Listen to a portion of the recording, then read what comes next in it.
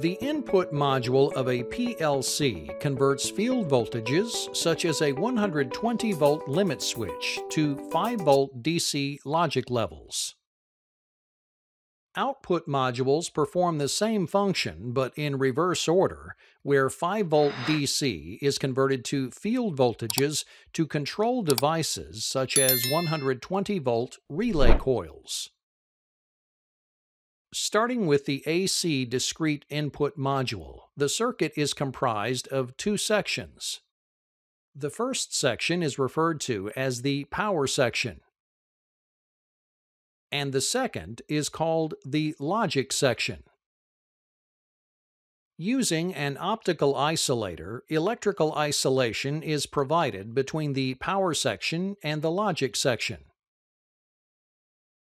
When the 120-volt push button is actuated in the circuit, voltage is applied through a pair of resistors and a capacitor that filters false signals and electrical interference.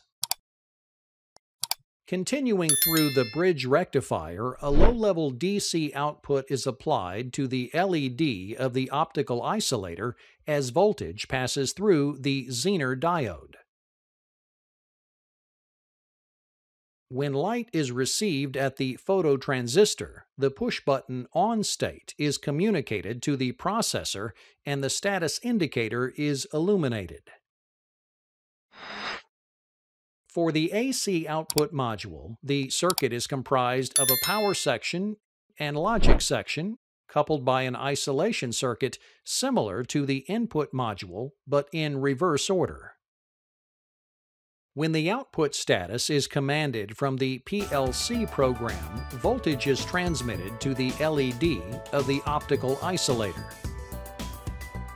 As light is received at the phototransistor, a triggered pulse at the gate of the triac allows current to pass to the output terminal and changes the state of the output device.